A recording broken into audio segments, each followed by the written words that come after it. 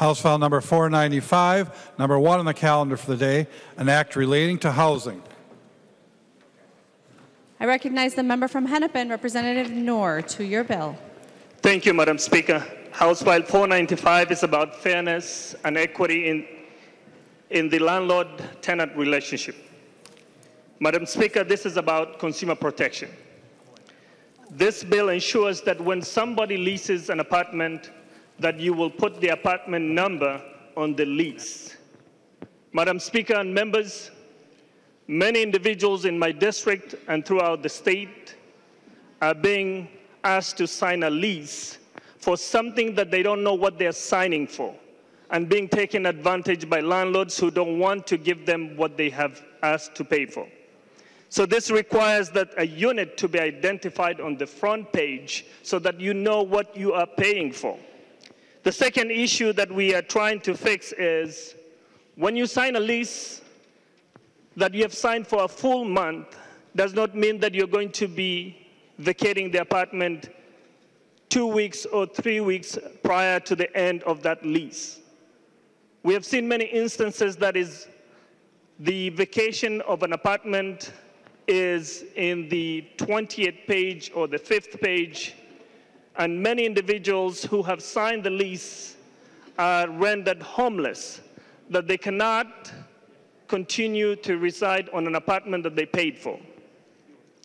This ensures that we're having an equal playing field, whereby when there is a notice on a period of 2 months for the landlord, then the tenant also gets 2 months of that period. We cannot allow a landlord who will take advantage of individuals who are paying and making sure that they do have an equal protection under the law. This ensures that 2 months means 2 months. If it's good for the landlord, it's good for the tenant. Finally, we're removing a small error in the law whereby there's a double T instead of one T for the word later. We are also removing the exception that giving a waiver under this provision. Madam Speaker, this is again about fairness, equity, and protection for the tenants, and I urge for your support. Thank you so much, Madam Speaker. There's an amendment at the desk. The clerk will report the amendment. Noor moves to amend House File Number 495 as follows. The amendment is coded A9. Representative Noor. Madam Speaker, this amendment reflects on the conversation that we've had with many stakeholders, and including from Representative Peggy Scott, that I promised that I will include this to make sure that the bill addresses the day of the final enactment, that includes that applies to leases entered into or renewed on or after that date. So this makes a correction and removes the ambiguity in the law, making sure that everything that we've talked about with all the stakeholders, that we will apply an equal lease time according to Chapter 504B. Thank you, Madam Speaker. Discussion to the amendment.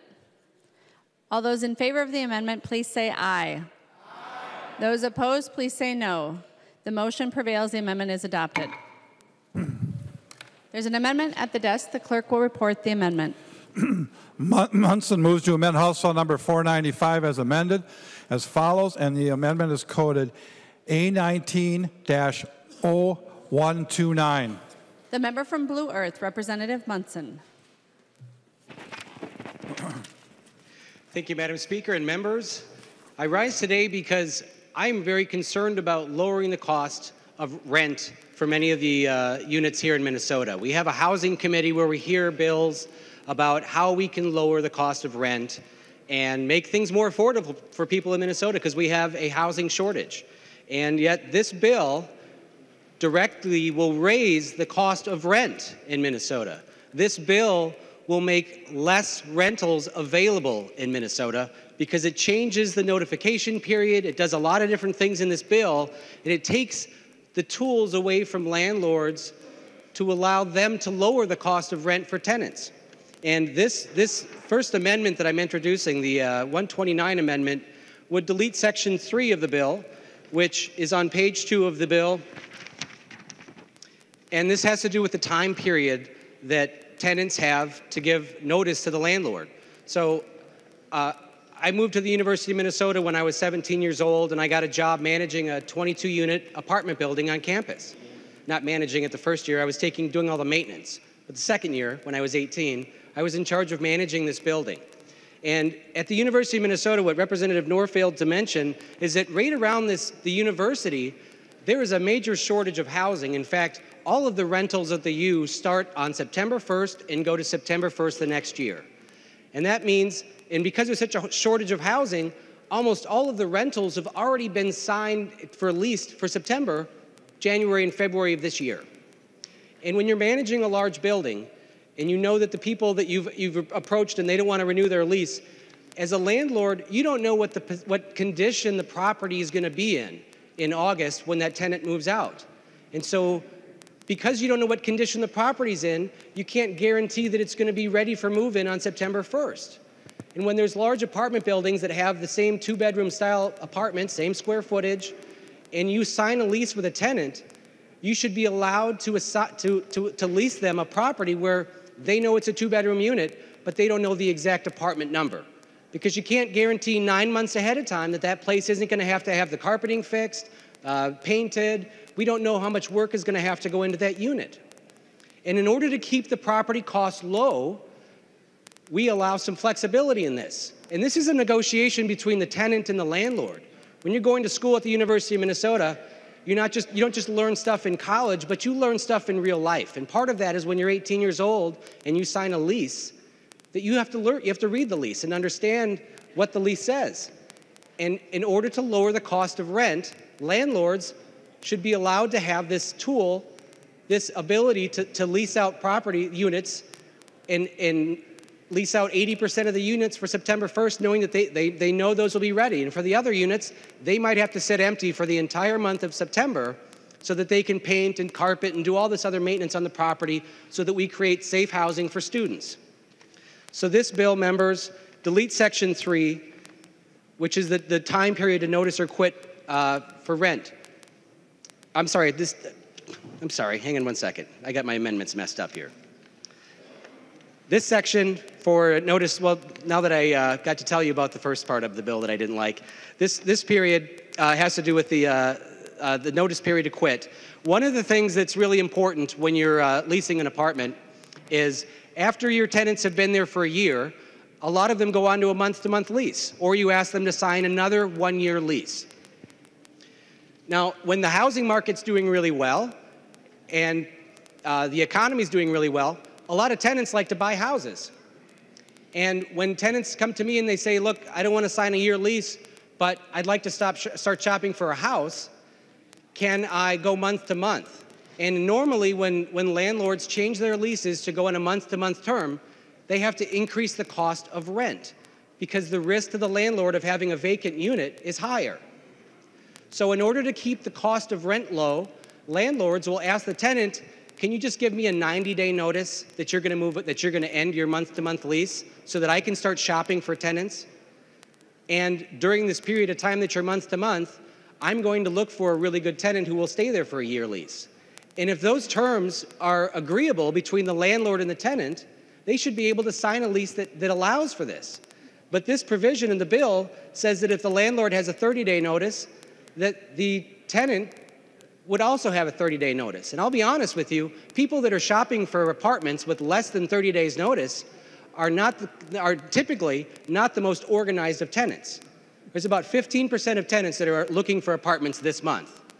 The really good tenants are looking for 60, sometimes 90 days out. And those are the tenants that landlords want to find. And so it's really important that the tenant be given the option of accepting lower rent if they can take part of this risk away from landlords so that we don't have more vacancies out there. This amendment, Section 3, requires that landlords and tenants have to have the exact same notification period, and this will increase the cost of rent for a lot of tenants in Minnesota. Representative Knorr's bill addresses a specific issue right around the University of Minnesota. And if this is such an important issue, I would encourage him to go to the Minneapolis City Council and look at putting an ordinance in around the Marcy Homes neighborhood around the University of Minnesota. but this bill will change notification periods all across the state of Minnesota. And this is an important tool that landlords use to lower rent. And so I urge members to vote yes on this amendment. And Madam Speaker, I'd ask for a roll call. Representative Munson requests a roll call. Are there 15 hands? Seeing 15 hands, there will be a roll call. Discussion to the amendment. Representative Noor. Thank you, Madam Speaker. Just to look at the rent, how much I'm paying, and throughout the city of Minneapolis. I think the newspaper Star Tribune had a good article yesterday that many individuals are almost paying 50% of their income. This bill will not increase the rent for anyone. In fact, if it was going to increase the rent for the students, they're the ones who have been championing for this bill, and many other individuals, they will not have come forward and say, we are supporting this bill. This bill is protection for them. This bill ensures the principle of mutuality. If it's good for the landlord, it's good for the tenant.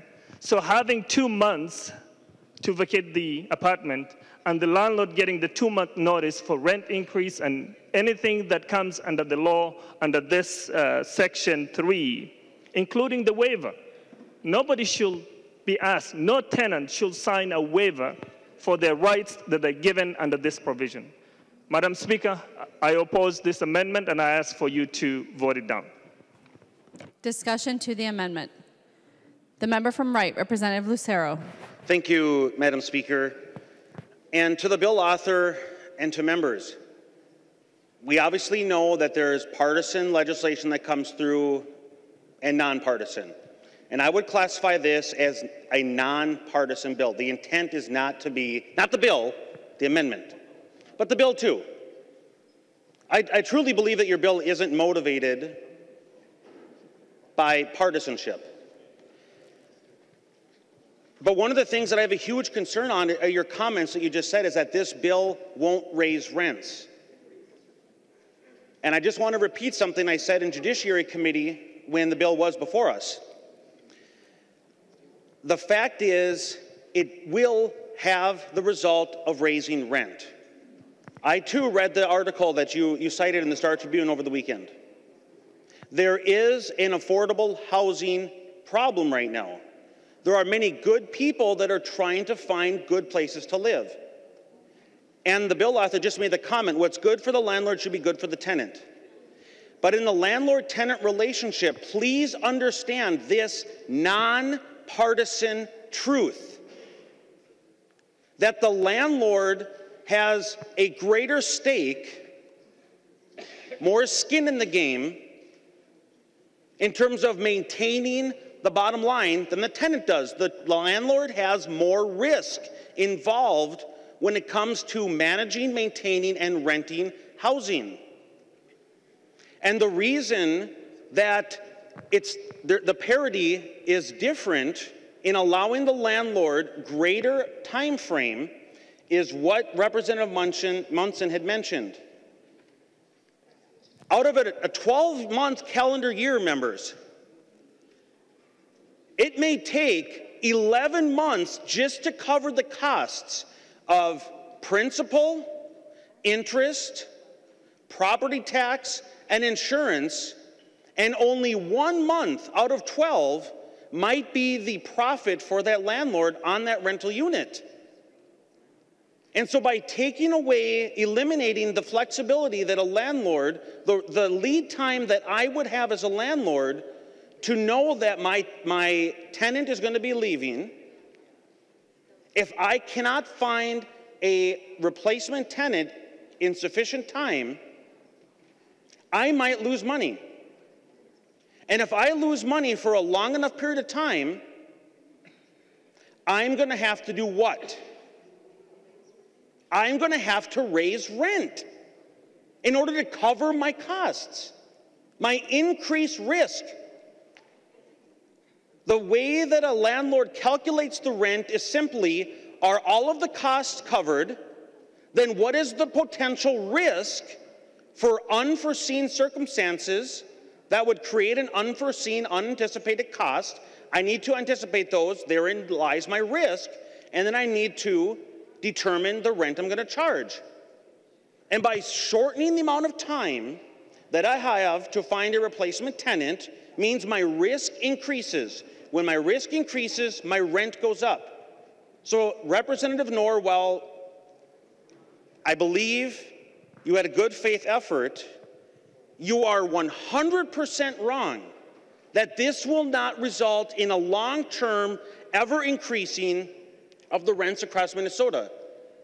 The other thing that makes me highly disturbed by this bill is this was, by your predecessor, this bill was carried last year, and the same motivation was behind it by the students on the U of M campus to come forward and was pushing this issue. This is a very narrow issue for a very specific type of housing, student housing on the University of Minnesota campus. But what the bill is doing is applying this to all housing across the entire state of Minnesota. And I can tell you as a landlord, the risks that I have to deal with, the challenges that I deal with in different types of housing are different. If I'm renting a single room within a building versus renting a duplex versus renting an entirety of a single family home versus renting an apartment in a fourplex or in a 12plex or something much larger, there are different challenges. And I'm not sure why the bill author was not receptive to the reality on the nonpartisan reality that different types of units have different challenges. Why is there a failure to recognize this nonpartisan truth? And it would have been my desire that the bill author would have been receptive to incorporating some of these nonpartisan ideas so that we can ensure that the great residents of Minnesota are not going to see the continual rent increase, members. We can work on this issue with not taking a hammer, or I should say maybe an axe, when a scalpel would be more appropriate. And so, members, I would highly encourage you to recognize this nonpartisan truth and please support the Munson amendment. Thank you. Further discussion to the amendment? Seeing none, the clerk will take the roll on the amendment.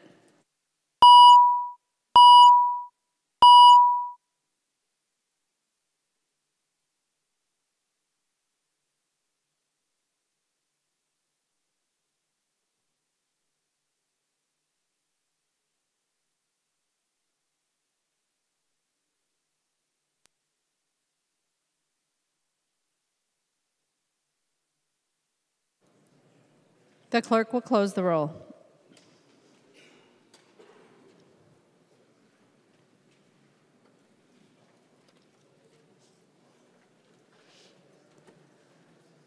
There being 55 ayes and 72 nays, the motion does not prevail. The amendment is not adopted. There's an amendment at the desk. The clerk will report the amendment. Munson moves to amend House File Number 495 as amended. The amendment is coded A19-0143. Representative Munson. Thank you, Madam Speaker and members. I'm disappointed that we're raising the cost of rent on tenants in Minnesota. I really thought we could understand that this shouldn't just be a bill brought forward by lobbyists, that we should actually be discussing this. We had a healthy debate in committee. I was able to stop one amendment that would have actually applied this to existing leases, and that was really a scary amendment. This amendment, members, this admits that the notice for raising someone's rent actually should be the same from landlords and tenants. I understand Representative Knorr's issue where tenants are upset that the landlord can raise the rent with only 30 days, but yet upon receiving that notice, I can't decide I'm going to move out because the notification period might be 60 days. So this amendment allows the provision in this bill to be about raising rent and making sure that there's parity between landlord and tenants on the amount of time required for raising the rent. But it removes this provision that tenants and landlords should not be able to negotiate terms of a private contract that allow the landlord to lower the rent. if the tenant will give them more notice. This provision is really important, and I don't think that people are paying attention to how much landlords use this tool to lower rent in Minnesota. As Representative Lucero mentioned, when you increase the amount of vacancies in property in Minnesota, two things happen. You have less rentals on the market, and the cost of that rental goes up by at least 9%, which is the cost of having a vacant month, just 1 month, spread over the other 11 months of that rent. So if you don't adopt this amendment today, you will be directly raising the cost of rent. As a landlord, for the last 25 years, I have worked diligently to make reasonable accommodation to tenants with special needs. People that are going through a divorce, people that come here and they don't know if their job is going to be permanent, and so they're afraid to sign a one-year lease, but they want to do a month-to-month lease and can give me 90 days notice. I can lower the cost of rent. I will take tenants who don't meet that perfect tenant. And I will be, as we talked about in committee, a lot of landlords do this, but there are some bad actors in Representative Knorr's district that are not doing this, that are using this for a disadvantage. But the overwhelming majority of landlords in the state are working hard to fill their properties and make their rent affordable. And if you do not accept this amendment today, you'll be raising the cost of rent. And that's really a concern. Private contracts are one of the things that make America great, that we can actually negotiate a private contract that works out terms for both tenants and landlords.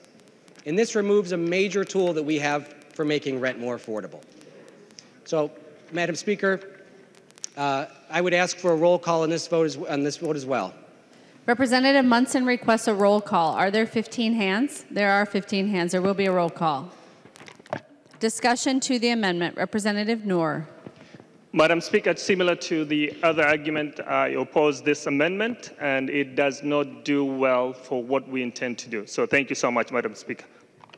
Discussion to the amendment. Seeing none, the clerk will take the roll on the amendment.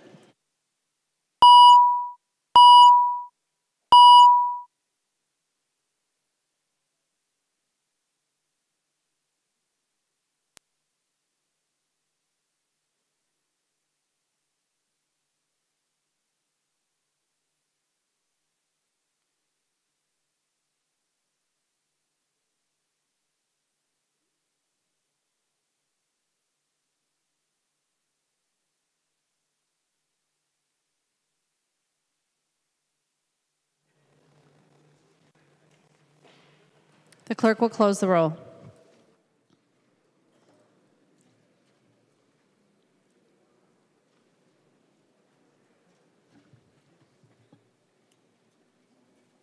There being 53 ayes and 73 nays, the motion does not prevail. The amendment is not adopted.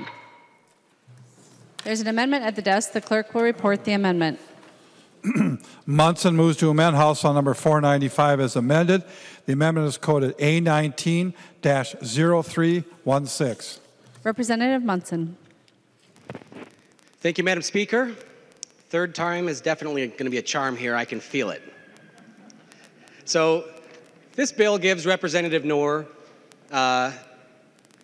everything he wants here, except if a tenant and a landlord want to agree in writing that this flexibility should be allowed so that the landlord can lower the rent, especially when we're dealing with tenants that have special needs. They need an apartment that's month to month. And landlords want to give them that accommodation so long as their notification period is longer, so they can look for tenants. All I'm asking here is that two private citizens be allowed to agree in writing, in a contract, with disclosure to the tenant, so that they know what they're signing. That's all we're asking, for a private contract, so that a landlord can make reasonable accommodation with tenants to lower the cost of rent in exchange for the tenant giving them a longer notice period because they have a special need that they're asking the landlord to meet. This provision just asks that the tenant be allowed to have this in writing and say, I agree that I am giving you more notice in exchange for lower rent. That's all that I'm asking. This bill is going to have a major change on rental in Minnesota. You're going to have more vacancies, and you're going to increase the cost of rent on tenants around the university and everywhere across Minnesota by taking this important flexibility away from landlords and tenants to negotiate a private contract. Here's big government moving in. This is where government starts creating problems, and then 2-4 years from now, we'll come back and wonder why we're having all these vacancies. Why is the vacancy rate going up to 7 or 8% in Minnesota? Why are landlords having to pay more money for commercial loans for properties because they're based on your vacancy rate? Every year, I have to report to the bank what my vacancy rate is. And I don't get to have 30-year loans on properties. They come back and renegotiate that rate, and it's based on my vacancy rate. And if tenants get to give me 30 days notice on a month-to-month lease that they're moving out, it doesn't give me time to go find tenants to fill properties. So now you're increasing the cost of doing business in Minnesota. And guess what? Other states don't have this kind of junk in their laws. So when you have real estate investment trusts and other large investors in property, they're not going to invest in Minnesota. We sit in committee and hear, why are we building more affordable housing in Minnesota? And it's junk like this that's keeping people out of our state, and it's going to take people who have rental properties who decide, you know what, it's not worth it anymore. Why would I want to have all of this risk? Why would I want to keep on raising rents on my tenants to cover all these losses? So this bill simply says that you're allowing private individuals to negotiate a private lease, as long as this is called out and the tenant waives this ability, and that they say that they can have a longer notice period. That's all we're asking. So please vote yes on this bill, on this amendment. Madam Speaker, I'd ask for a roll call as well. Representative Munson requests a roll call. Are there 15 hands? There are 15 hands. There will be a roll call. Representative Noor. Madam Speaker and members, a tenant should never, ever sign a waiver when it comes to leases, especially given under this provision. The tenant does not write the lease, the landlord writes the lease. So there's a balance of power whereby the landlord has got more powers over the tenant. So I ask you to vote red on this amendment. The member from Wright, Representative Lucero. Thank you, Madam Speaker. Representative Noor, you're wrong. The tenant does write the lease. They are part of the negotiation process. When I put my unit up for rent, I attract a prospective tenant. And then a negotiation takes place. We negotiate the length, we negotiate the security deposit, we negotiate pets, we negotiate a tremendous number of things. Subletting, there's a number of issues that we go back and forth, and the prospective tenant has a direct hand in writing the language of the lease that we voluntarily agree to. So you're wrong. Madam Speaker, would the amendment author, Representative Munson, yield for a question? He will yield. Representative Lucero.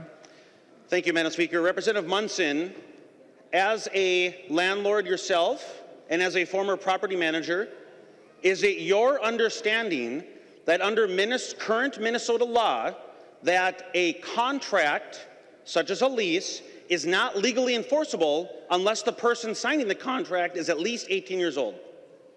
Representative Munson. Representative Lucero, I'm not an attorney, but I would say yes, they have to be 18, sane, and sober. Representative Lucero. Thank you, Madam Speaker. And would the author of the amendment yield for another question? He will. Representative Lucero. Thank you, Madam Speaker. And Representative Munson, as far as you're aware, under current Minnesota law, a person who is age 18, a legal adult, are they able to make the voluntary decision to purchase tobacco products? Are they able to make the voluntary decision, this would be federal law, I suppose, to join the military, the armed forces? Would a person of 18 years old be able to voluntarily make the decision under Minnesota law to get a tattoo or their ear pierced? Representative Munson. Madam Speaker, Representative Lucero, I believe you're correct in all of those statements, yes. Representative Lucero. Thank you, Madam Speaker. So what Representative Knorr is doing with the provision in this bill is saying a person doesn't have enough intelligence. In fact, his comment at the beginning of this was, where did I put it? Wrote the quote down, and now I can't find the quote. But something to the effect of, people don't know what they're signing. Well, if people don't know what they're signing, then they shouldn't sign it if they're 18 years old. And what the bill author is doing with this provision is saying people don't have enough intelligence, and so of all the provisions that are contained within a lease, that this one provision, we're going to make it mandatory they cannot voluntarily waive. But they have enough intelligence to do all these other things, join the military, buy tobacco products, do many other things. They have enough intelligence to do that, but they don't have enough intelligence to do this, so we need big government nanny state to come in and say, we know better than you, and we're going to make sure that you cannot make a decision on this aspect.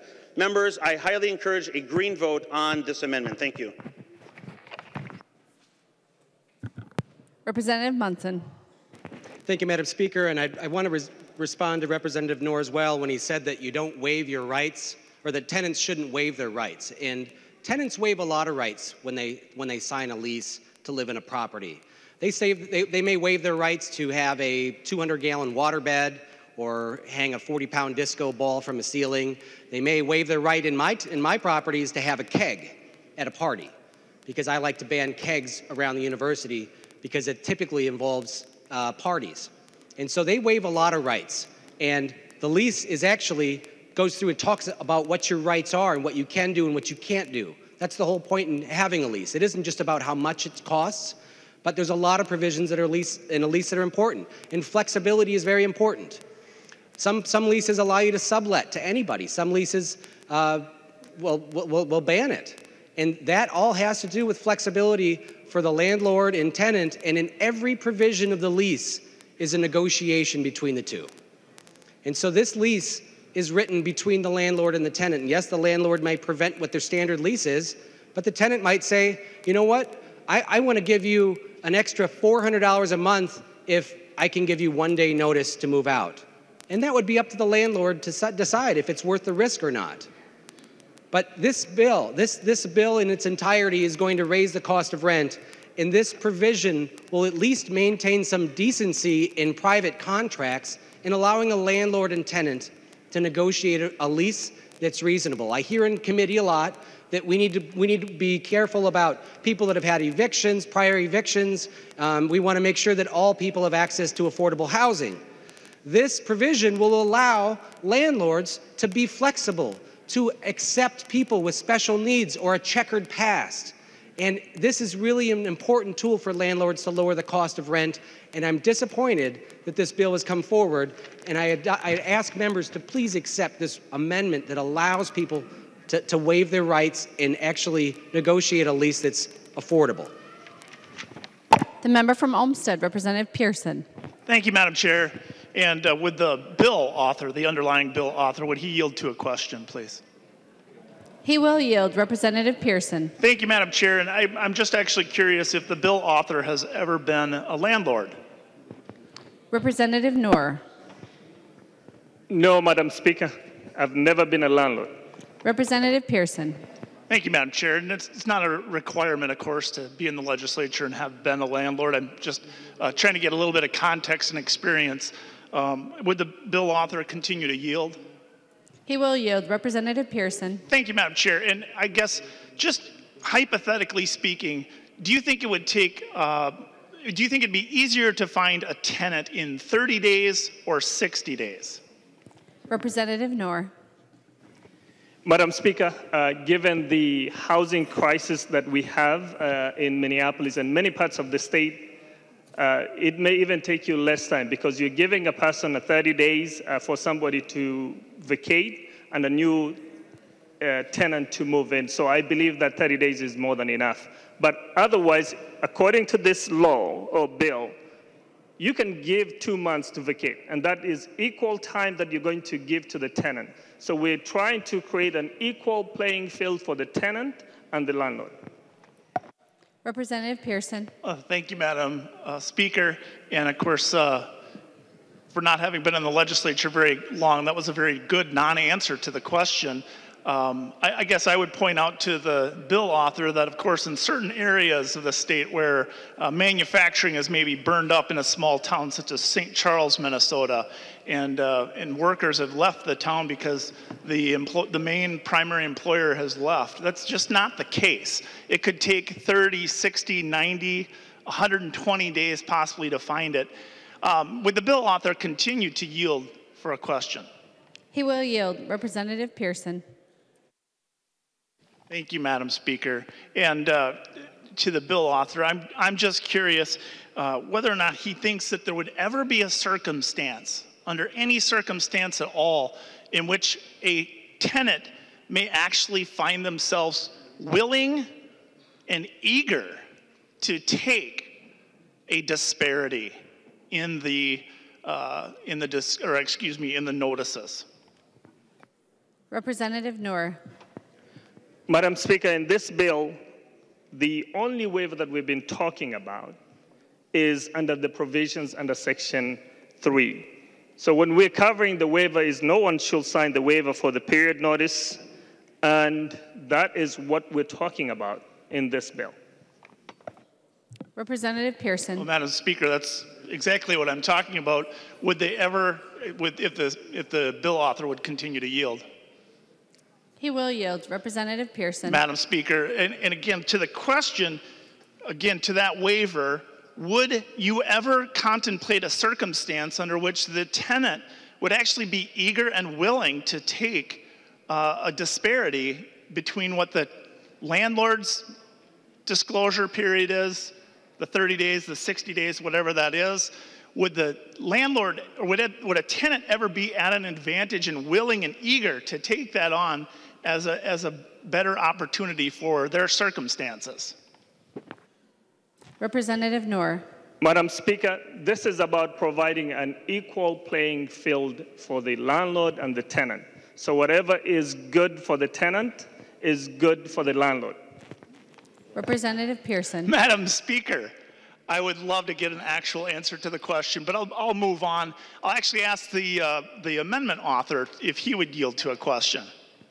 He will yield. Representative Pearson. Madam Speaker, and I'm sorry I didn't actually ask you ahead of time, Representative Munson, but what would a 1 month period of time in vacancy equal in the cap rate on a property well, again, with a cap rate, that's just a percentage, but what would that percentage be on the rental income for the landlord? Representative Munson. Thank you, Madam Speaker. Representative Pearson, I don't know what the exact numbers would be. It would vary from property to property based on all your expenses, but it could raise the cap rate from 7% to nearly 8%, or I'm sorry, lower it a percentage for the cap rate. Representative Pearson. Thank you, Madam Speaker. That's a very good on the spot for not having been prompted. I actually heard a couple other landlords holler out 8.5% in the gallery here, which is pretty accurate. So an 8.5% loss for a landlord, you know, it's pretty close to 10%. So I guess my point and what I would really advise the body to understand is that for every $1,000 of rent, that cap rate loss essentially equates to $100 of loss for the landlord. The only way a landlord makes that up is to increase rents. There is no other pot of money. It's rent. If a tenant, I'm sorry, would the underlying bill author once again yield to a question? He will. Representative Pearson. Madam Speaker, thank you so much. Just hypothetically speaking, if I were a single father, and I was looking to rent a property in Rochester, Minnesota for $1,000. And all of a sudden I find out this great property is available. It's near my place of work, but the rent is $1,100. The rent's $1,100, but my landlord says, you know what? If you're willing to allow me 60 days notice, and I only have to give you 30 days notice, I'll lower that rent to $1,000. I've been struggling to find properties for a lot of my clients in the Rochester community that could rent for that type of money. But that real life scenario, if that were in place, Representative Noor, are you willing to remove that ability for me, the potential tenant, to negotiate that term within my rent so I can get an affordable place that works within my budget, even though I know I'm going to stay there for over a year and I don't really care about these waiver periods? Representative Noor. Madam Speaker and members, nobody should be taking advantage of the tenant by telling them to sign a waiver that we're going to lower your rent. We have seen this many instances whereby many people, low-income individuals, veterans, students, are being taken advantage of by slumlords. So this bill, by putting the non-waiver, ensures that no one will take advantage of the individuals who are in need for housing, who are in need of protection. So no, I believe this will ensure an equal playing field, and also based on principle of mutuality, which I think the courts will always look at the face value of that lease and say, if you are the drafting landlord, then you should get an equal period with the tenant. So that's why I believe that allowing somebody to have less for rent because you're going to give them a 2 months versus 1 month is not a good idea.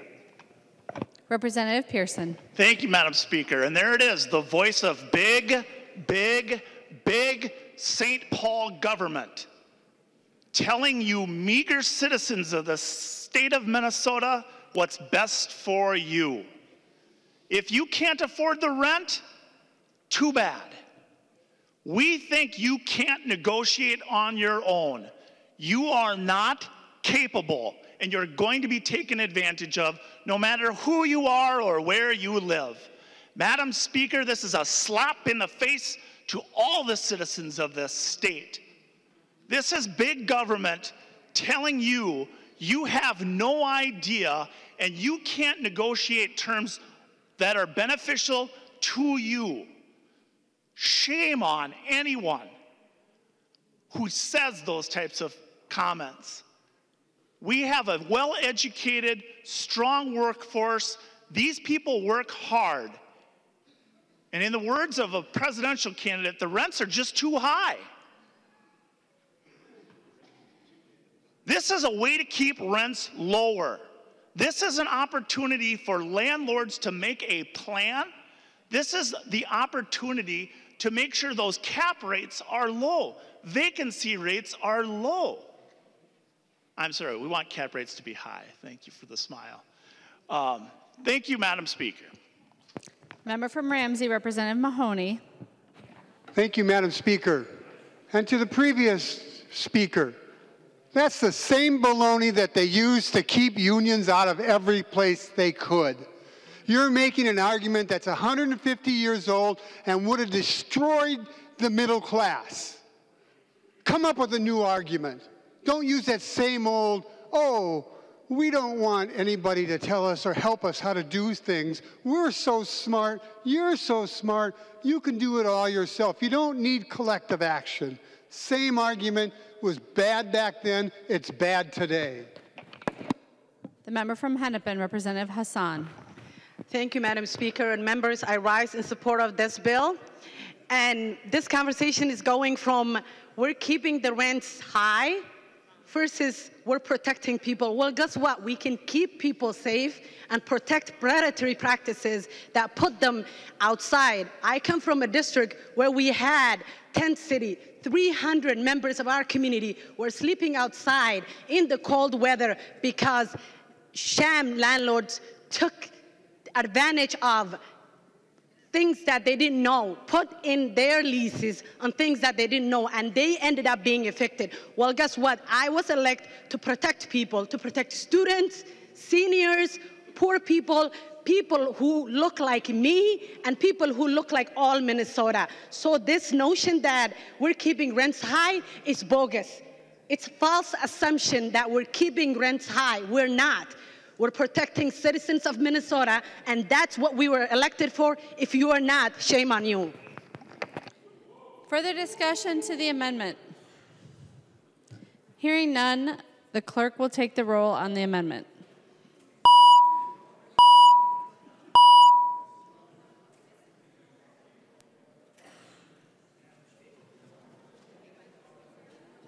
I'm sorry.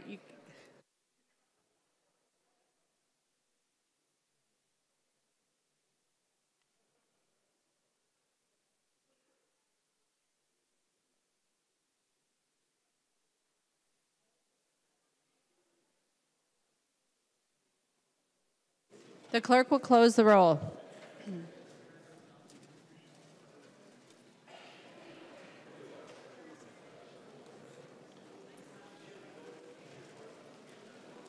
There being 56 ayes and 71 nays, the motion does not prevail. The amendment is not adopted. There's an amendment at the desk. The clerk will report the amendment. Munson moves to amend House File Number 495 as amended.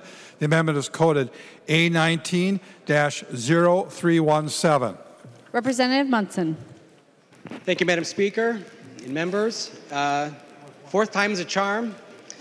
This amendment simply goes after the first provision of this bill, which, as I discussed at the very beginning when I stood up, this bill would require that the written lease has to identify the unit being rented. And as I discussed earlier, around this is mostly an issue with large apartment buildings with high turnover in the same month. And as I discussed earlier, around the University of Minnesota, I don't know how landlords are going to comply with this bill without having 100 apartments empty for the month of August and kicking all these students out onto the street early so that they can actually lease the right properties. When rental records show that 80% of the units are able to be turned or go in and clean up and paint and maybe recarpet a couple in a 1 week period, this bill would require that all tenants who are signing leases months in advance are given the exact unit number that they're going to lease. This, again, is a tool that tenants use, and the students and landlord are both aware of this. And they say, you're going to rent a 2-bedroom unit, but I don't know which one is going to be available because I don't know which one's going to be undamaged 9 months from now. So this provision basically says, unless agreed to in writing, or unless waived by the tenant in writing, that the written lease has to identify the unit. And it's a simple tool, again, that landlords can use to lower the cost of rent. If every unit has to be identified, you're going to be shutting down the University of Minnesota housing and kicking everybody out, or having people move in and then go in and having to move all their furniture around to carpet around them. It just doesn't make sense, and again, it raises the cost of rent. This has nothing to do about homeless encampments or racism or discrimination. This has to do about lowering the cost of rent for people in Minnesota, something that we were elected to do, and acknowledging that regulations and burdensome requirements and increasing the risk for landlords is going to raise the cost of rent. So, members, I would ask you to vote on this. I'll spare you the difficult vote that you're going to have to make on this one, but we can just do a voice vote. Thank you very much. Thank you, Madam Speaker. The member from Hennepin, Representative Hertas. Thank you, Madam Speaker. Well, members, what we've been hearing really is a policy debate, a public policy debate about housing. And what's important to remember is with regard to rents and the encumbrances that you put on rental property, you're really driving the market in such a direction that you won't create more rental housing. When you don't create more rental housing, the price goes up. So the reality is that rental rates reflect the high cost of construction, and we talked about cap rates and whatnot. You know, there was discussion about the 30-day, 60-day notice. What the bill author, I think, fails to understand, Madam Speaker, is that you don't just vacate a unit and then give it to somebody else. You need time to have some reclamation of that unit. Usually there's painting that has to be done. Oftentimes carpet has to be replaced. There may be repairs to have it in tip-top shape in terms of what the market will sustain for a rent like that. So that's why you have disparities between notice and disparities with regard to notice to leave. Members, you've heard a vigorous debate amongst members here who are in the rental housing business, and you should be listening closely to their advice. Again, this is the hand of big government getting in the way of the free market and private sector. And I give all sorts of accolades to those members, Lucero and Pearson, Munson. You're struggling in a rental market and having the big government and the big hand of government tell you what to do. I can stand here before you members and tell you I'm an example of what is the problem. And the problem is I can't get out of rental property fast enough. I'm divesting myself as fast as I can because of the intrusions of big government. So that's what's happening. And so what do we do as a public policy? We hear it all the time in committee. We need all sorts of subsidized housing. We got to fund different organizations. We ask for waivers that the private sector doesn't get, such as waiving WAC fees and SAC fees, waiving the building permit fees. These are all the things that are going on in our communities in order to build affordable housing. And don't be misguided to believe for 1 minute with the proposed transit rail, with the transit-orientated development, that you're going to get housing along that without further subsidies. It won't happen. There's nowhere in the country where it has happened without further subsidies. What you're doing is you're killing the private market in the rental housing industry. Go ahead. This is what's going to be all government housing for those who can't afford a home. Thank you, Madam Speaker. To the amendment, the member from Hennepin, Representative Noor. Thank you, Madam Speaker. As we have talked about many times, I think we have to look into what the landlords are doing versus what the tenants are getting. Members, you need to pay attention to what's happening. Are we supporting the landlords, or are we standing with the tenants and giving them their rights? So I oppose this amendment. The member from Olmsted, Representative Pearson. I guess everybody who rents out property is a slumlord in the state of Minnesota is what that statement actually is loaded with context of. Would the chair of the Higher Education Committee, Representative Bernardi, would she yield for a question? She will yield. Thank you. Pearson. And just quickly, I actually am completely curious on this. The dormitory housing, on-campus housing for almost all higher education could potentially be affected by this. And I'm just wondering if you could comment on, as to whether or not you had a hearing in your committee as to whether universities, state colleges, as students are coming into campus on that busy weekend, are they going to be bound by this this specific bill as well as it pertains to student housing on campus? Representative Bernardi. Madam Speaker, we have had students talk about the expensive rent on campus. I would have to delve into this a little bit more to be able to answer your question. Representative Pearson. Madam Chair, I guess if this didn't have a hearing in higher education, I would move to place this on the table until that can be addressed and that question can be answered. This would have a huge impact on state-owned institutions having to abide by this specific law and this law change. Representative Pearson, are you asking to lay this bill on the table? I guess I'd request that we lay the bill on the table. Can I have a motion to lay the bill on the table, and I'd like to ask for a roll call. Representative Pearson moves to lay the bill on the table, and he requests a roll call. Are there 15 hands? Give me time to count. Seeing 15 hands, there will be a roll call. Since this motion is non-debatable, the clerk will take the roll on the motion.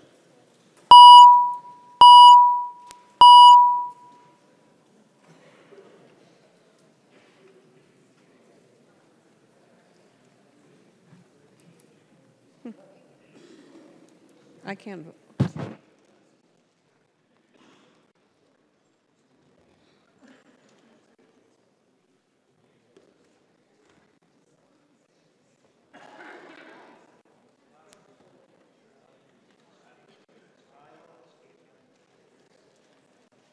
Does everybody vote? All members who desire to vote, please vote.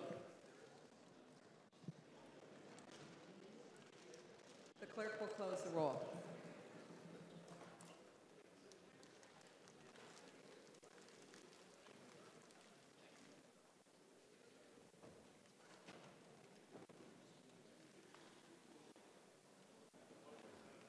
There being 54 ayes and 71 nays, the motion does not prevail. To the Munson amendment. Madam Speaker, I have the floor, correct?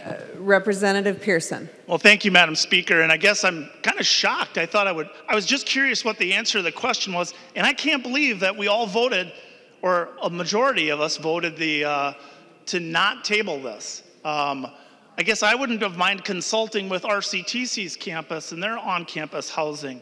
The student housing at all kinds of universities here in the state of Minnesota. And I think we could have a huge negative impact to those housing circumstances, Madam Speaker. Thank you very much. Further discussion to the amendment? Seeing none, all those in favor, please signify by saying aye. Aye. Those opposed, no. The noes have it, and the amendment is not adopted. Next amendment. The clerk will report the amendment. Johnson moves to amend House File Number 495 as amended. And the amendment is coded HO 495A11. I recognize the author of the amendment, Representative Johnson. Madam Speaker, members, this bill that we're discussing today and what my amendment is for is due to an issue in a small area of the state of Minnesota, a small area of the city of Minneapolis and in the Twin Cities around the University of Minnesota. In all the testimony we heard in committee, it all centered around the University of Minnesota Twin City campus. Not at Bemidji State, not down at Marshall, not up at Duluth, around the University of Minnesota. I tried in committee to just limit it to that area as best I could. That didn't work. But what this bill is going to do, it's going to drive rent up all across the state of Minnesota. And in greater Minnesota, we have a tough time with rental facilities already. We're shorthanded. We don't have enough rental properties for the workforce we need. We have companies that can come in or add on and expand their businesses, and they can't even open up the expansion area because they cannot get employees that are qualified because the employees they find cannot find a place to live. In greater Minnesota, our rental rates is a lot less than down in the metro area. So when people build rental units, it costs just as much in Blaine to build a 25-unit facility as it does in Baudette. But the rate of return in Blaine more than covers the cost of construction and maintenance. But in Baudette, it doesn't even cover the cost of building the facility. And what are we going to do? We're going to raise the cost of rental units. Make it even harder for people in greater Minnesota to find a place to live. So what this amendment does, it limits this bill to units of 25 rental units or more, with 51% of the tenant rate being full-time students in one of the state university or colleges. Since the issue has always been around the college and the university, let's just keep it to that area and try to fix that area. Although unfortunately, it's going to cost this bill is going to cost the cost of education and to even go higher. I recognize the member from Hennepin, Representative Noor. Madam Speaker, I've heard many times that this bill will increase rent. I can assure you, the way the bill is written, it's not only about the University of Minnesota. It's about many places that are impacted by the same things that I've talked about. Madam Speaker and members, I oppose this amendment. Thank you so much. Representative Johnson. Members, I do ask for a roll call on this. A roll call has been requested. Are there 15 hands? Seeing 15 hands, there will be a roll call. You guys are fast. Members, this is a good amendment. Please support it. Further discussion to the amendment. Seeing none, the clerk will take the roll on the amendment.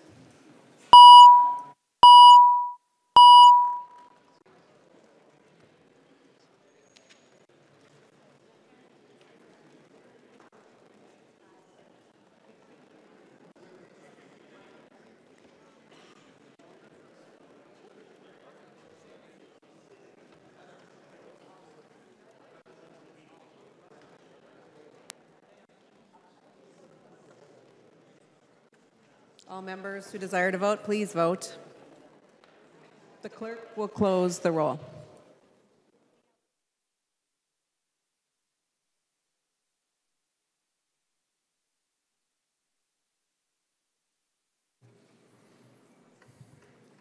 There being 52 ayes and 71 nays, the amendment is not adopted. Seeing no further amendments of the desk, the clerk will give the bill its third reading. Third reading, House File Number 495, as amended. Discussion. Representative Quam. Thank you, Madam Speaker and members. So, will the author yield to a couple questions? He will yield. Representative Quam. Thank you, Madam Speaker. To the author, are all the solutions for Minneapolis the best solutions for the entire state of Minnesota? Representative Noor. Madam Speaker, we're talking about tenants throughout the state. It's not only about Minneapolis or St. Paul. We are here body representing the entire state. So this bill ensures that everyone is protected under the law. Representative Quam. Thank you, Madam Speaker. And if the author will continue to yield, maybe I can get to a point where he'll answer a yes or no. He will yield. Thank you, Madam Speaker. Are all solutions for Minneapolis the best for the state of Minnesota? I believe that the member answered the question, but we will recognize him again. Representative Noor, please. Thank you, Madam Speaker. As I answered, we're not here just to represent Minneapolis. We're here to represent the entire state of Minnesota. And we collectively act on legislation that which is good for the entire state. Representative Quam. Thank you, Madam Speaker. Would the author yield to a question? He will yield. Representative Quam. Why did you not make this bill and have it address the Twin City campuses in those areas for student housing.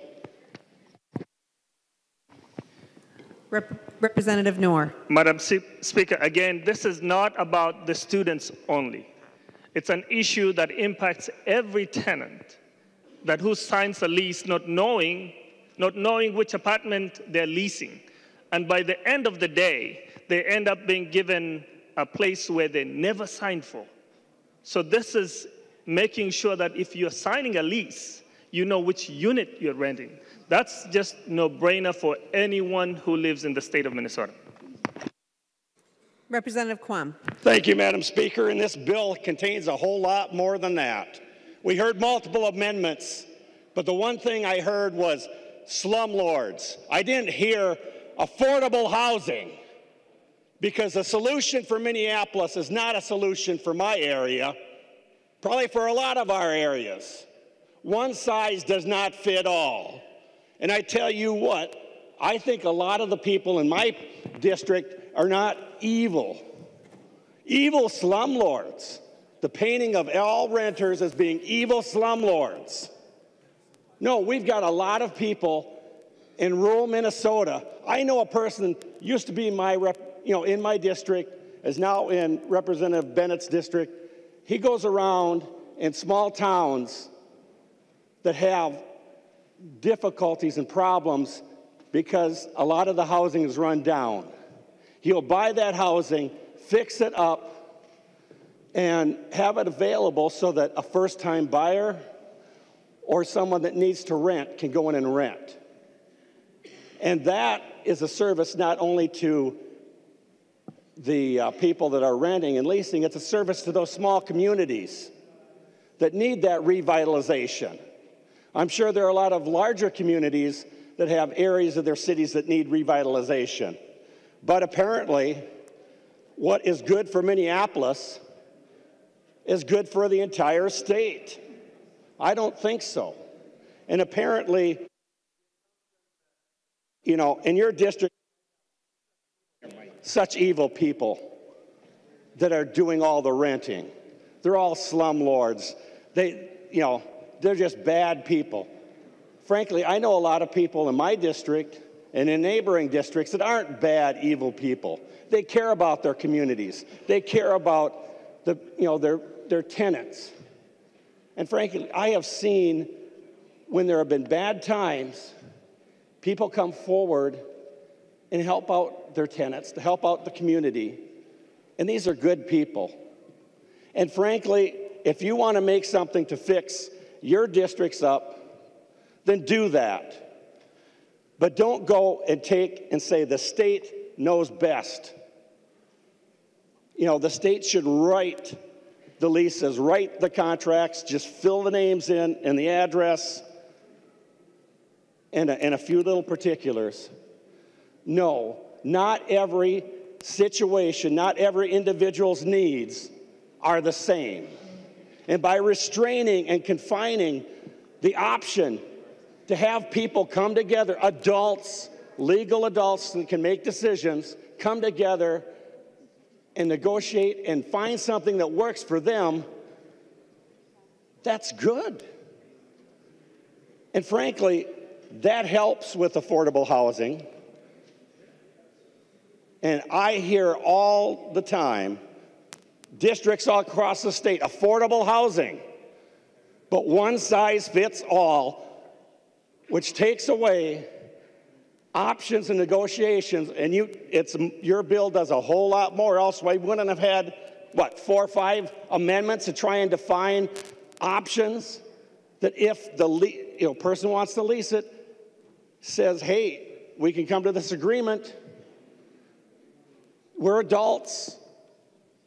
We come to an agreement, make a decision. No, the state knows better because we need this in Minneapolis. And I say that's the wrong approach because the whole state, all individuals are not the same.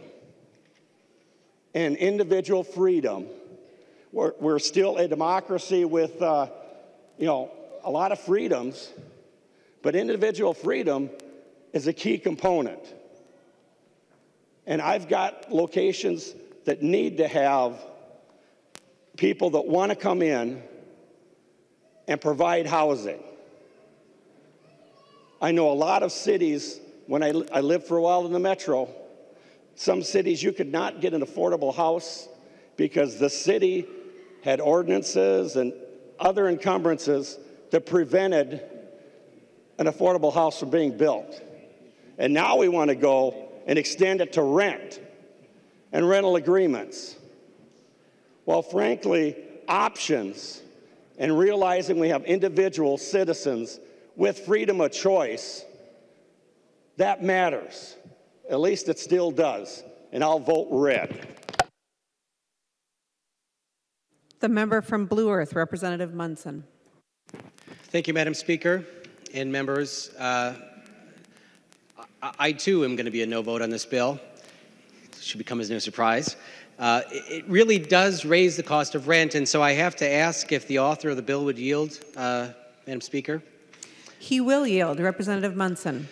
Representative Knorr, you've said several times that you don't think this bill is going to increase the cost of rent. But I'd like to ask you if you see that this bill would increase the costs for landlords. Do you see any of the things that we've talked about tonight?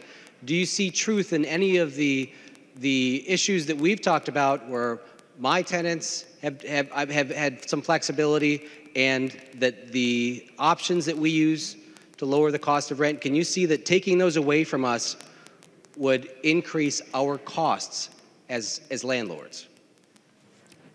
Representative Knorr. Madam Speaker, Representative Munson, I don't see any place in this bill that increases the cost for the landlord. We have talked about the notice period and everything else.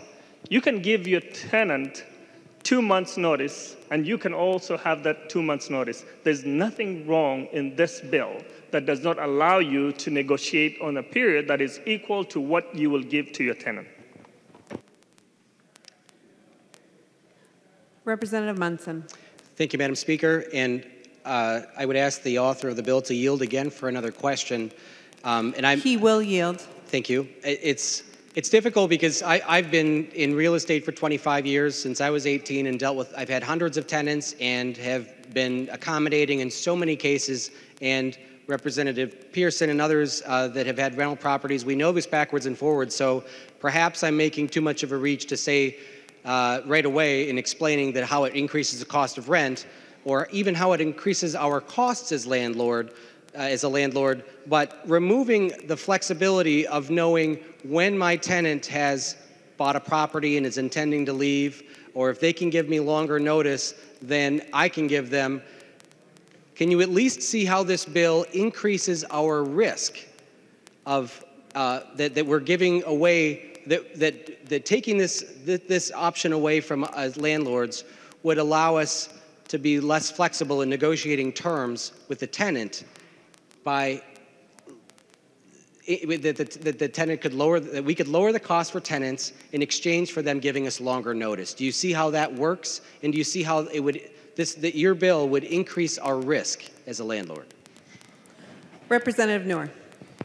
Madam Speaker, if you look at the time period, and Representative Munson, if you're going to take a 1 month notice to that tenant and tell them I'm going to increase your rent, and if that is something which you negotiated that they can give you 1 month for them to move out, you will have increased their rent by 1 month by making sure the tenant pays more than what they anticipated to pay for their rent. The incomes are going down and the rents are going up and up. So by doing that, it's actually impacting the tenants more than any other person in this bill.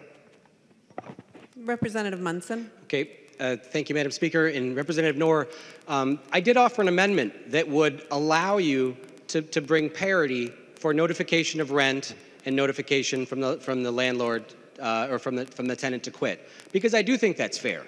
And I did agree with your argument on that, which is why I offered the amendment to continue to allow that.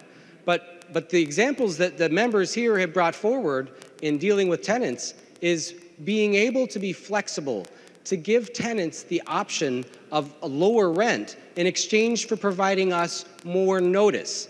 Because after all, having our apartments filled with tenants who are paying rent is the best way that we can reduce our costs.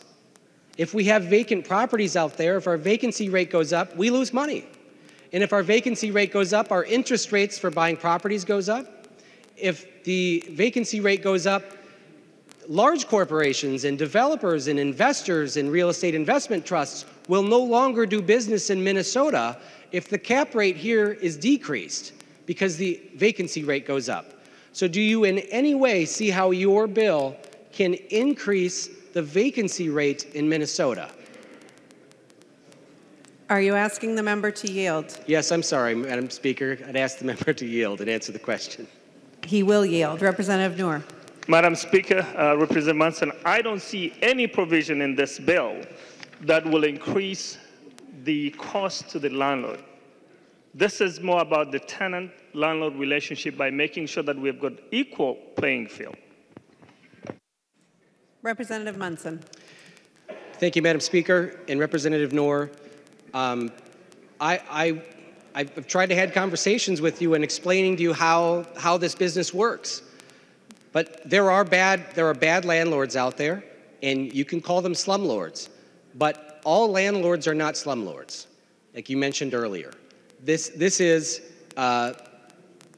bill is going to drive a lot of good landlords away from investing in real estate. There are a lot of provisions out there where the pendulum is swinging too far in the other direction, and it's increasing the cost of doing business in Minnesota, so much so that we as a body have to start subsidizing landlords to get into this business because there are less and less people willing to do it. And the cost of rent is going up as a result. There's, as Representative Pearson said, there's only one source of revenue for landlords, and that's, well, there should be only one, and that should be rent. I guess government subsidies and government handouts is another way that we can lower costs. But we shouldn't be doing that. We should be paying attention to the people in this room as well that have had experience in renting properties and understand the flexible tools that we use to lower the cost of rent. Like somebody who wants to buy a house, somebody who's going through a divorce, or in the first provision in your bill, as I explained earlier, where there's 30 units coming up for availability, but I know that at least a few of them need to have work done on them, and I don't know which ones they're going to be. So if I approach somebody at a homeless encampment and said, how would you like to have half-price rent in this unit come September 1st, but I don't know which unit it's going to be, but I'll give you half the, I mean, you can have half rent, because I need it filled by someone. And by the way, I'm going to give you 30 days notice that you have to vacate because I'm giving you half rent, or you can pay full rent. But that's the deal. It's being in a homeless encampment or having in a very affordable apartment, because I don't know which apartment's going to be available. And I just want to have somebody filling it and giving me something. That should be a tool that landlords can use to be flexible in creating leases for tenant. This is how we can lower the cost of rent. Give people flexibility. Give two adults the ability to negotiate a private contract. As Representative Quam pointed out, this is one step further to the government just writing the leases for us. Fill in the blank, connect the dots. Give a box of crayons to kids and let them fill in a lease in college campuses, like they apply for credit cards. Students are getting in trouble applying for credit cards too because they're 18 years old and they get a free Big Mac if they sign up for a credit card at a McDonald's. People need to learn how to take accountability for their actions. They need to learn how to read leases and read the small print. It's part of becoming an adult. But these provisions that apply to the University of Minnesota for you apply to all of Minnesota. In my district, where we are flexible, and I have a rural farm site that I rent out on several acres, and there's nobody that wants to move into a farm site in January, so my tenant can't move out in the wintertime. That's part of the lease. We should be able to write leases that include terms that allow us to lower the cost of rent to reduce our risk, and in exchange, the tenant gets a lower rent. That's fair. You are drastically changing the rules out there with this bill to protect the lobbyists and a few people at the University of Minnesota that brought this forward to you, and it's disturbing because we have one Minnesota here.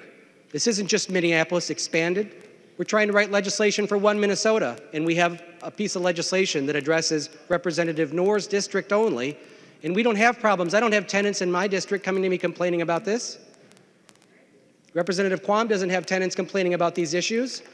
We have tenants that actually appreciate the flexibility in being able to write a contract between a tenant and a landlord. So please, members, you had an opportunity to send this back. We can vote this bill down, and I would encourage a no vote on this, because voting yes is going to raise the cost of rent, and it's really disturbing. Oh, and I'm sorry, I have one more question for Representative Knorr, if you'll yield for a question. He will yield. Representative Munson. Representative Knorr, I'm not an attorney, but I'm concerned about one provision that wasn't covered in here. I have a tenant that's on a month-to-month lease right now, and under a written month-to-month lease, under the provisions, she has to give 90 days notice if she's going to quit, but I have to give her 30. So under this provision, it says that it doesn't apply to existing leases, but if it's a month-to-month lease, it never comes up for end. Does that mean that that lease can extend forever under the current terms, or does this somehow apply because every month is a month-to-month renewal? Representative Knorr. Madam Speaker, Representative Munson, I'm not also an attorney, but what I can tell you, there are provisions under the periodic period that somebody can sign the agreement for month to month, and this addresses the lease that you have signed. And most of the leases that you're signing is usually 6 to 12 months. So I'm not an attorney, but when you are giving month to month, it means 30 days from every month that you're going to be paying for that rent. Representative Munson. Thank you, Madam Speaker. There are a lot of tenants that are on month-to-month leases because their 1 year or 6-month lease has expired, and they're good tenants. But the terms that they had signed up for allow the month-to-month lease to exist because they have to give the landlord more notice than the landlord has to give them. And that's what allows the month-to-month lease to be affordable for the tenant and work out for the landlord. So this actually is going to change a lot of leases in Minnesota. And I'm deeply concerned that it's going to raise the cost of rent. It's certainly going to raise the expenses of having a property. And again, members, I would urge a no vote on this bill. The member from Wright, Representative Lucero. Thank you, Madam Speaker. There's a provision on the bill, line 1.16 through line 1.20, that speaks about the lease start and end date, and if a prorated rent applies, that it must be on the first page. Madam Speaker, would the bill author yield for a question? He will yield. Representative Lucero. Madam Speaker and Representative Knorr, could you just give some background why you singled out the lease start and end date, and if it applies the prorated rent, to put that on the first page? The author of the bill, Representative Knorr. Madam Speaker, this applies to when somebody moves in on the 15th of the month and they have paid for the whole month. I think you should pay for what you're getting, not what the face value of that lease should be. So by making sure that it's not in page 7 or 8 of that lease agreement, we want to bring it forward that you know what you're signing. We're not taking away that you're going to tell that tenant that you will be paying for 15 days versus paying for a whole month. So whenever you are moving out also, you know that you're going to stay in that apartment for 15 days rather than a month. So you're paying for that 15 days rather than what's happening right now when people are paying for a whole month and just getting 15 days or even a week. So this is why we want to make sure that it's on the front page, you know what you're paying for and how many days you're paying for your rent. Representative Lucero. Thank you, Madam Speaker. And if the bill author would yield for another question? He will yield. Representative Lucero. Madam Speaker and Representative Knorr, as far as you're aware, is there anything else in existing state law that mandates where provisions must be on leases, or would this be the first instance of a particular provision having to be on a particular page, in this case, the first page? Representative Knorr. Madam Speaker, as someone who has seen lease agreement, I think there's some requirement that some few things have to be on the front page, but I'm not aware of any legal process personally. Representative Lucero. Thank you, Madam Speaker. Well, I have a copy of the lease that I use. This is a 25-page lease. I'm sorry, it's a 23-page lease. And last year, I referenced, I'll hold up just the first page here. Last year in committee, I referenced that on my first page, about a third of the way down or so, I have written in words underlined, this is a legally binding contract, please read it carefully. And if you could imagine, I had a lot of white space on the top, which pushed everything else down. So members should be aware that obviously there's a lot of provisions that are contained within a lease, a few additional, in addition to the start, end date, and prorated if it applies. There's the amount of rent that would be paid, the method of payment. Is it a check or is it electronic? That has to be included. That's important for tenants to know. The security deposit, is there a late fee? What is a late fee? When would the late fee apply? Are pets allowed? Is there a pet deposit?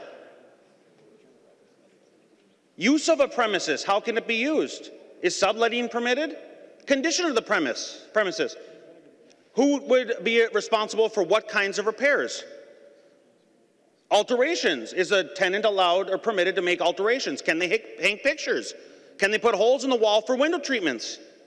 Utilities. Who is responsible for which utility? Is the landlord paying for the garbage and the heat? Or all utilities or no utilities?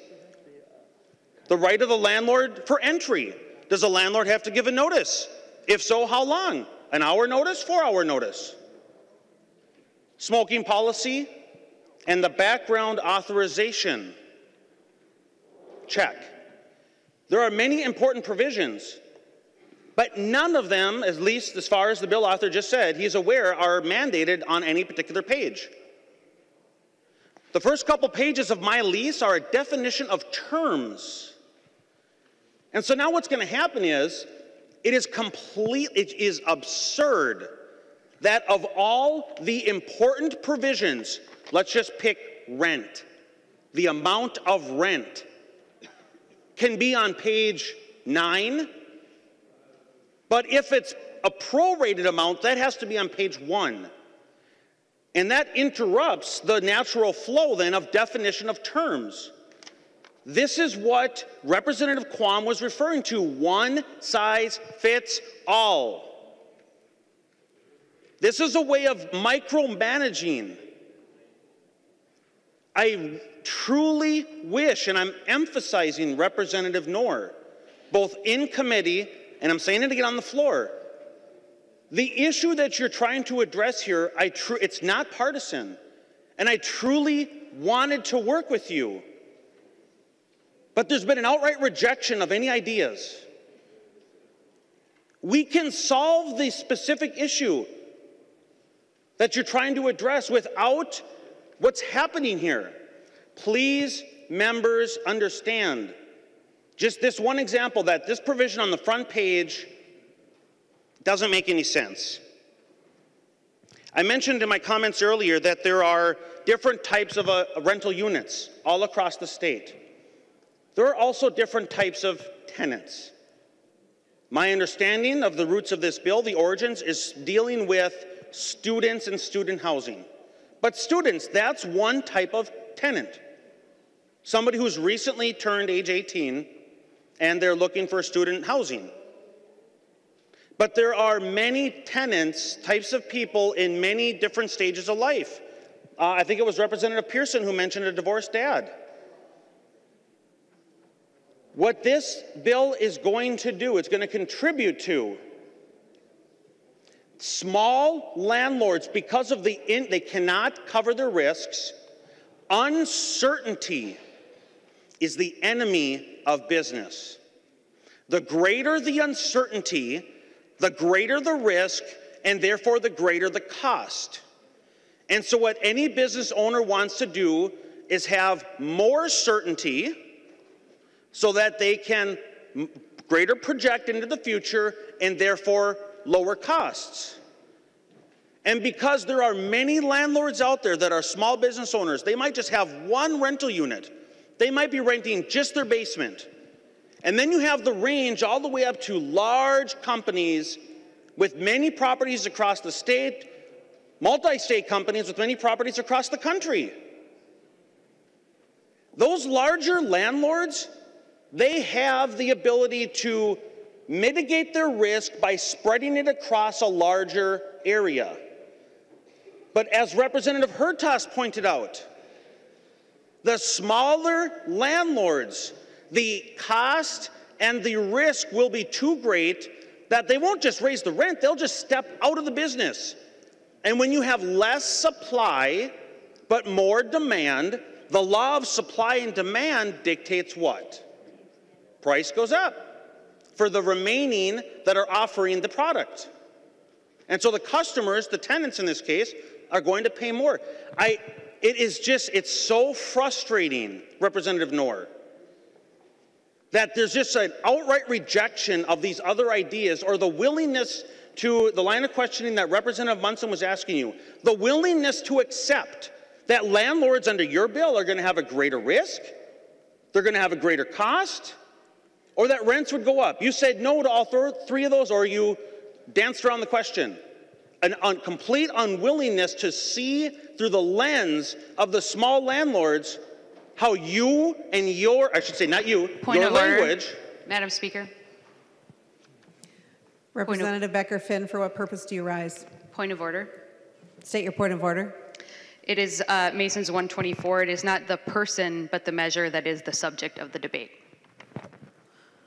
Thank you, Representative Becker-Finn. Just remind the body to keep the discussion to the subject at hand. Thank you. Representative Lucero. Thank you, Madam Speaker, and thank you, Representative Becker-Finn. It is not Representative Knorr that's at issue. I appreciate that reminder. It is the bill language. Representative Knorr, it is deeply frustrating that the bill language fails to incorporate any of the ideas in here from other members on this side of the aisle or from small business owners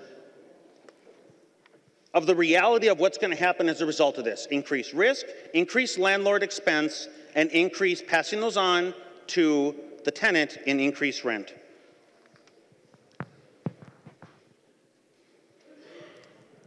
Representative Pearson was asking Chair Bernardi earlier if this bill was heard in the Higher Ed Committee. As a member of Higher Ed Committee, I see Representative Pearson's no longer on the floor. The answer is no. Despite the fact that this bill is going to have a significant impact on student housing, on college campuses across the state, this bill was not heard in the Higher Ed Committee.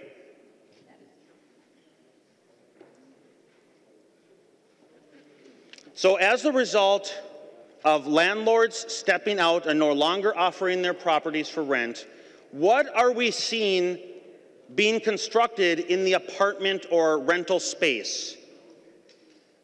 Workforce housing. What is workforce housing? Workforce housing is the admission that rent is too high and that government will subsidize a portion of the rent so that the landlord can charge a lower rent to the tenant.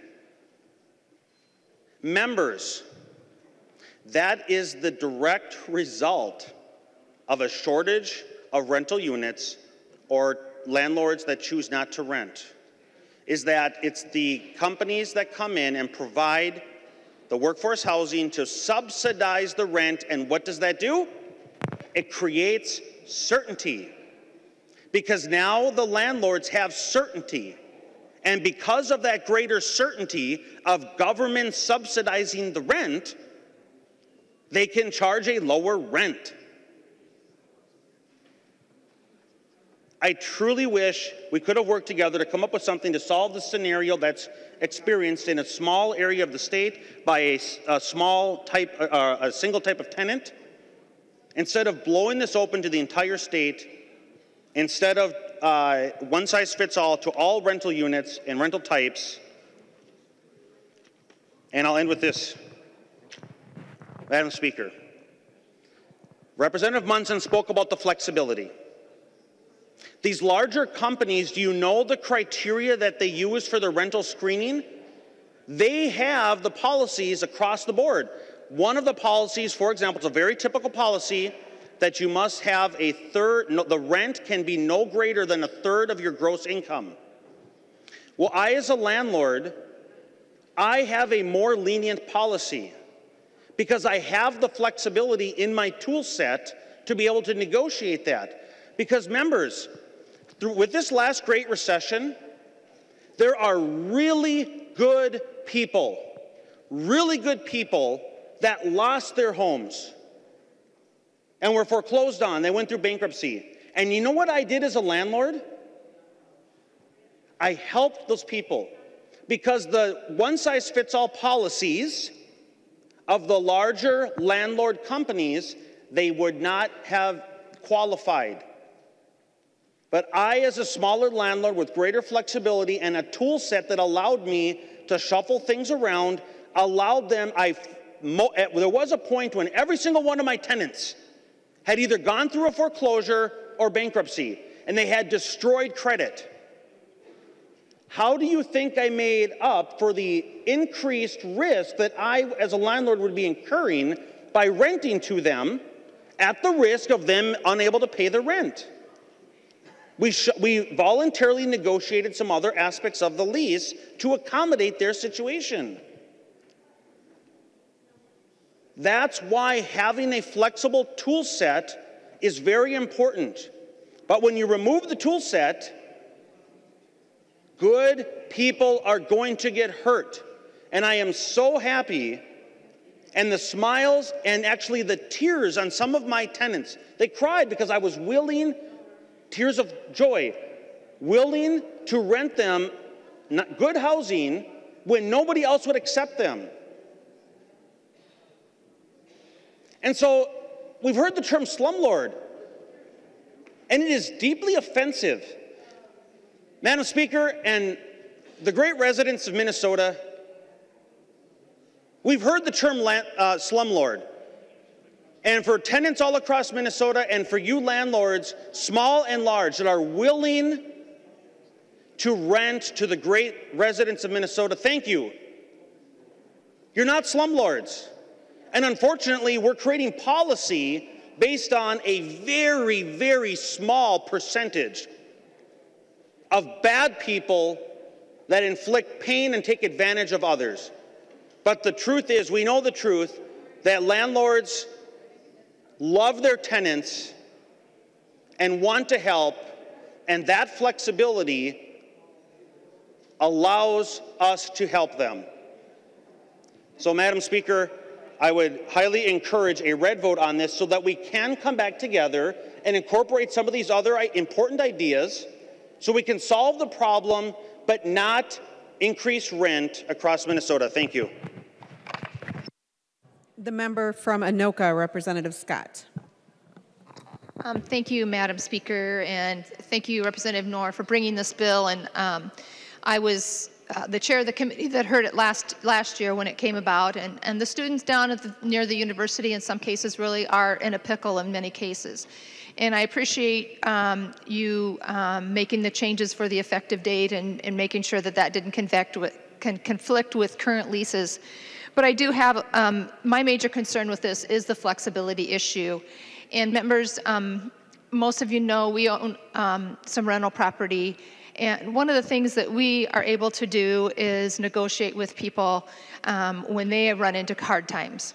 And so I'm afraid that, for instance, under this bill, if a tenant came to me and said, you know, I've lost my job and I'm going to have to move back in with my parents or a relative or something, the 60-day, if it's a 60-day time period that we have for notification, that they're going to have to fulfill that lease for the next 60 days.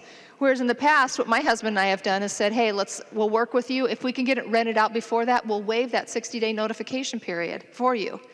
And you're taking away, with this bill, you're taking away that flexibility for people to act in good faith and help one another out.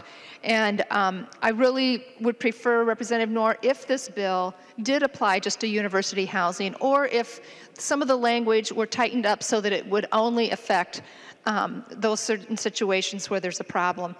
Thank you, members. I encourage a no vote. Further discussion to the bill. Is there anybody who wishes to speak who has not yet spoken on the bill? Representative Munson. Thank you, Madam Speaker. And Representative Lucero brought up a very interesting point on the lease duration notice, because I think the terms of the lease are always first, so that everything below is defined by those terms. And I've also realized that many times I will write an amendment to the lease.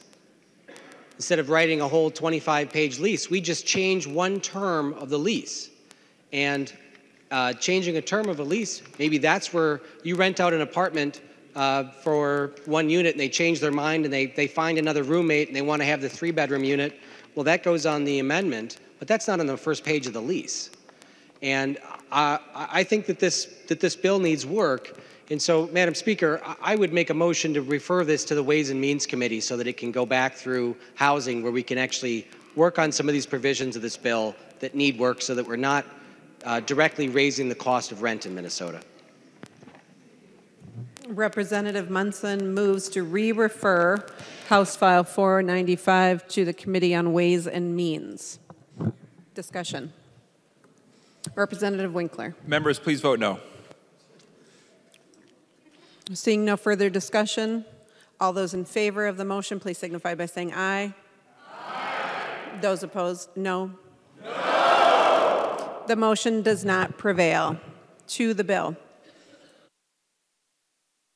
Further discussion, members. Representative Knorr. Thank you, Madam Speaker and members. This is about fairness. This is about equity. This is about consumer protection. And I'm asking for your support for this bill. It's not only about the University of Minnesota. It's not only about Minneapolis or St. Paul. This is for every tenant.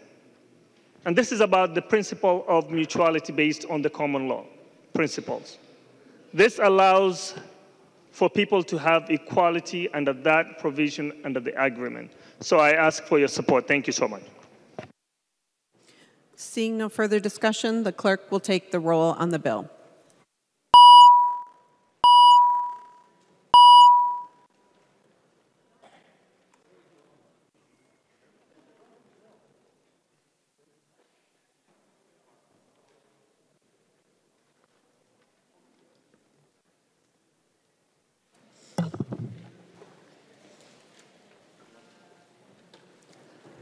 The clerk will close the roll.